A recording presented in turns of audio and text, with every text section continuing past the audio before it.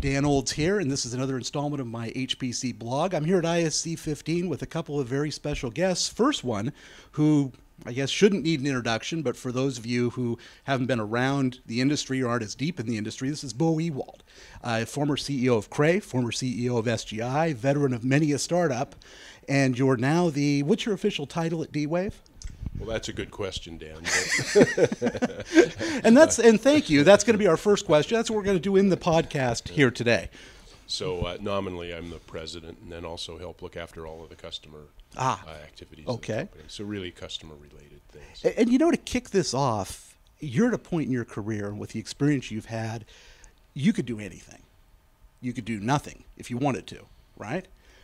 What is it about D-Wave and quantum computing that brought you back into this? First, let me tell you a little story about careers, and this goes back. You've had a couple. I've had several, but actually, I was at a meeting. What the story I was going to tell was probably from 25 years ago or something, and I was at a similar event as this, and was sitting there with Seymour Cray and Les Davis and someone else. Wow. And someone came up and said, I was with these real luminaries, and someone came up to me as this young kid, relatively, and said, "Boy, you've had quite a career, Beau." And Seymour turned and he said, he hasn't had a career at all, but he's had a heck of a lot of interesting jobs.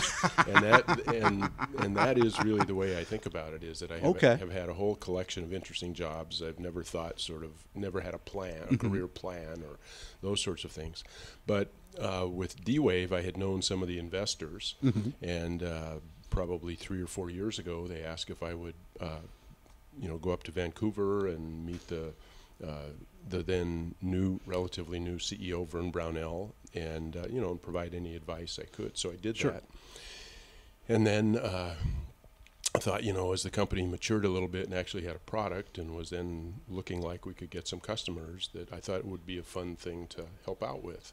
And so amongst other things, they talked to me about maybe being on the board or something like that. And I said, I'm really not a very good board guy. Yeah. I don't play golf.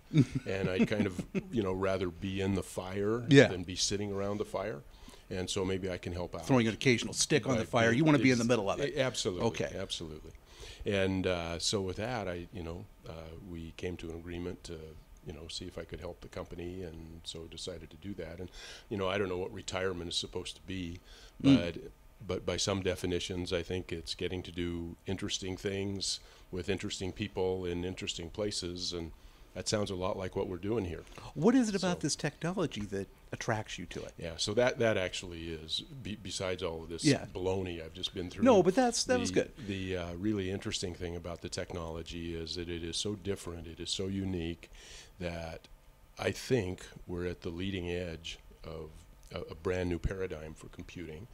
And in fact, I believe that we have a greater potential to change the face of computing with what we're doing at D-Wave than we did at those great companies like Cray Research and Silicon Graphics. Wow. So, and I want to be involved in that. I've always worked on things that were at the state of the art, were interesting, were first-class companies, and I think those were the years when you were at those companies. Absolutely were. Yeah. So I think the same things. I think the same thing, but maybe even greater. There's greater potential to change the face here. But the reality is that with D-Wave today, it's almost like we're in 1952 or 1953 or something in the traditional computing industry, because our equivalent of the Fortran compiler hasn't been invented yet. Donald Knuth hasn't written books about algorithms. Okay. Everything's roll your own. It is. And when someone does something on one of our computers, it is probably the first time that it's ever been done on a quantum computer. Wow. And that's exciting, interesting, and so we're not at the point where I can ask you, you have RAID on the motherboard of this? No, you could ask that, and you have know you the slap answer. me. Yeah, right, exactly. Well, we also have Murray Thom with us as well, and Murray's one of the young Turks, I guess, in this whole quantum wave, so to speak. What is it that captures your imagination? What's the potential of quantum computing? Well, I originally got into the space after I'd seen a lecture from Geordie Rose in 2002. Actually, I think that was probably closer to 2000, 2001. When you were 14? Yeah. You really look young. In a good way. You're going to love that. That's going to be great for you. Isn't it? Oh, he's got it, yeah. Yeah, that's right. And at that time, we were, when I got into the space of building quantum computers, I was excited about the idea of whether we could even build a machine or not. And actually, once we had built our first machines and Lockheed Martin purchased our first one, we had customers. The great appeal about quantum computing is that what we can use it for.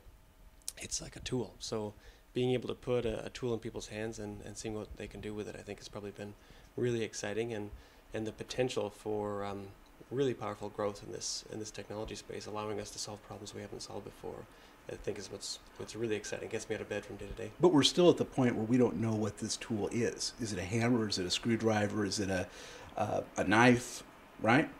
That's the Or you're finding new uses for part it. of the exciting part. Yeah, exactly. It's sort of exploring new ground, and sort of peeling back the layers of what the technology can do, how to make it better, and finding the ways to put it into application. It's working on the most challenging problems. That's sort of what we talk about with our customers and partners. That's what we want to help them do, and that's also a big part of our own culture in terms of what we want to do and helping people out. And I know that it's so early, there's no typical use case, but when you go into a customer, either one of you, what do you say? How do you start out that conversation? It's not, we've got quantum computers, press hard on this PO because the fourth copy is yours. It's probably a bit more than that. How do you introduce the concept to them?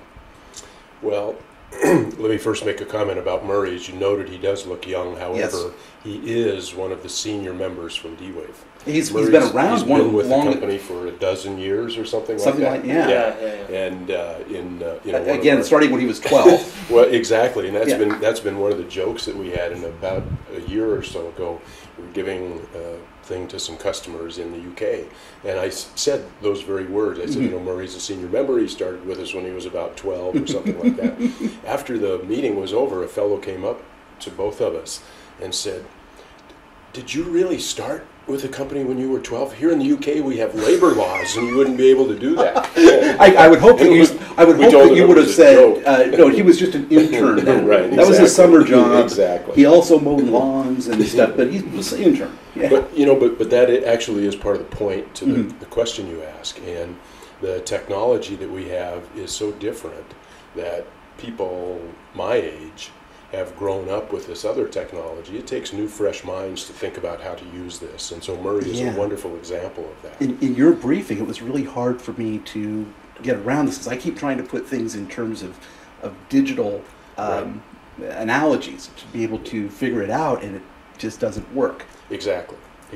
So to your question of how do we talk with folks about this, basically what we say is that we do have this new tool, and it has some really unique characteristics, and it's got some things that are going to make it really hard to use and a little frustrating for you. But what it looks like it will be good at are solving three classes of problems. A particular type of optimization problems, probably machine learning, which is what Google bought it for. And then thirdly, it looks like it'll be good at Monte Carlo and sampling sorts of things. But again, we're early days. We don't have the equivalent of Those are some compilers. pretty big niches. Those are big niches. Yeah. But what we also say is that it's going to take a lot of work on your part and ours. It's going to take a real partnership for us to look at your particular problem and see how to sort of reconstruct it rather than deconstruct it, but go back to the basic problem you're trying to solve and be able to put it on this engine and see if we can solve it.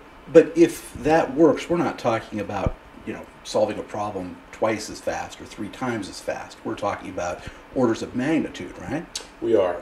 And we don't have many examples of that yet, but the first and probably the best one of those today came from Google. So before Google bought the machine, they wanted to they asked us to work with them and sort of run a set of two sets of problems. One were benchmarks, which you and I would call performance characterization, as opposed to a customer-oriented benchmark. Sure. It was really performance characterization of the machine.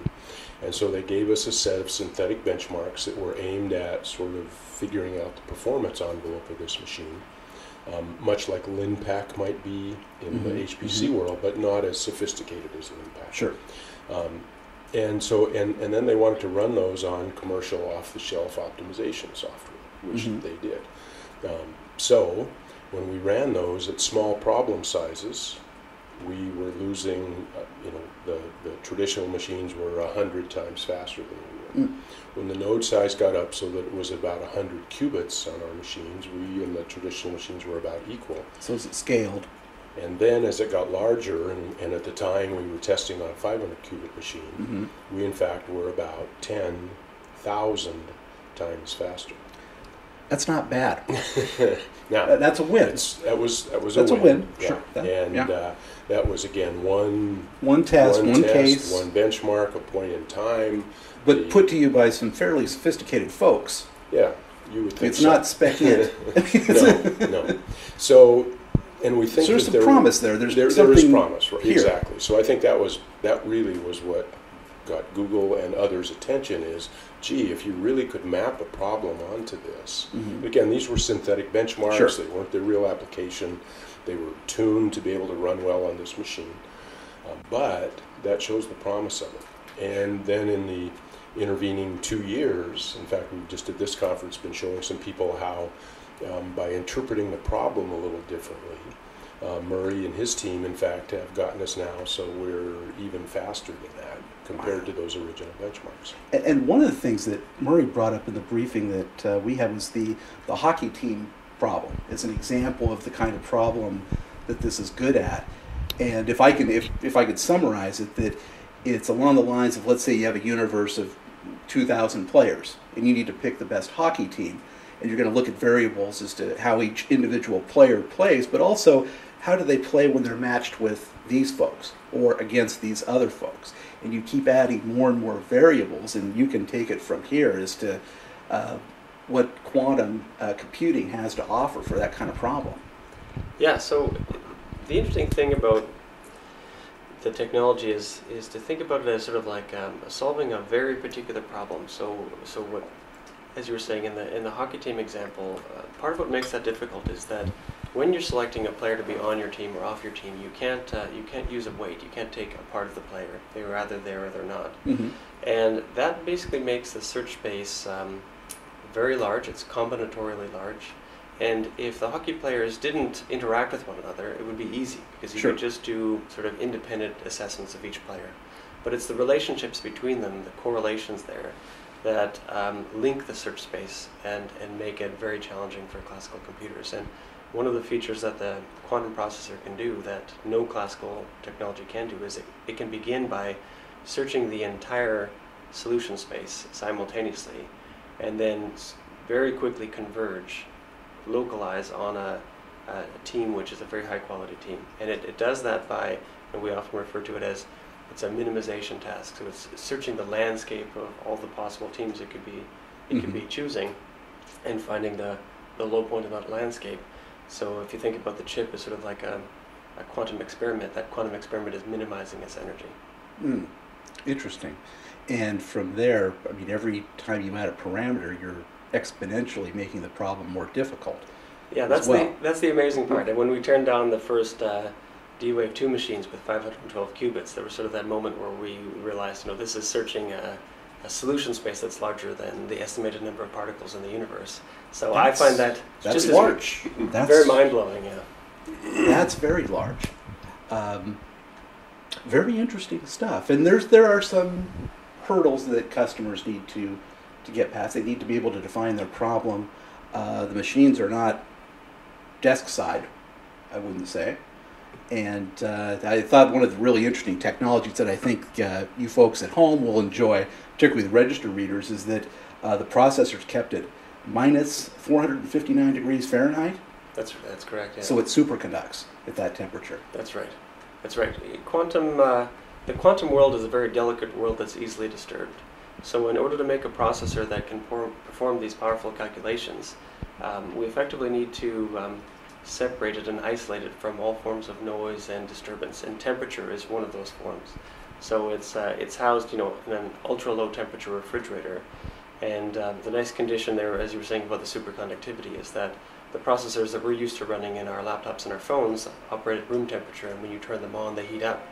In this system, the operating temperature is a very low temperature, but when you turn it on, because of the superconductivity, it doesn't produce any heat in the processor. Interesting.